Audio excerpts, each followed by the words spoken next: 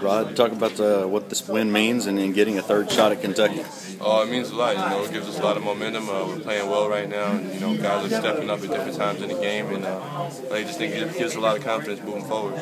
Take me back to the first half. You got on a streak there. The last part of the first half, started feeling it from 3-point range. Yeah, my teammates got me the ball and got wide open shots. So I say that's more them just finding me and giving me wide open shots.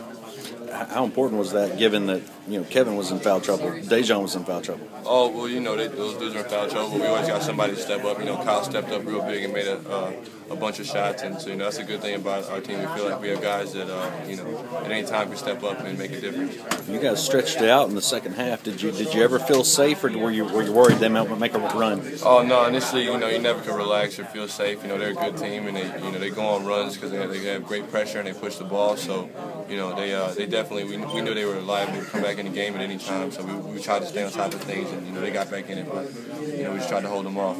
Last 2 minutes, was it kind of panic mode out there?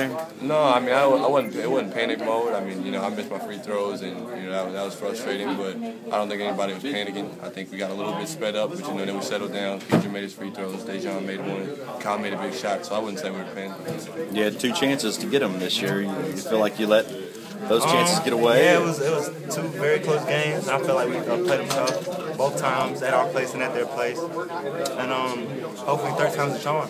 You had the shot at the end of the first game, right? Is that something that a shooter thinks about? I thought about it this is my roommate, he can vouch for me. I thought about it for about a week, and it was because I thought I was so close. When I let it go, I thought it was in, and then my dreams were shattered. Kedren, talk a little about tonight. You guys build a big second half lead. Did you ever feel safe, or were you worried they might make a run? Well, we've talked about that since we've seen that we was going to play Arkansas.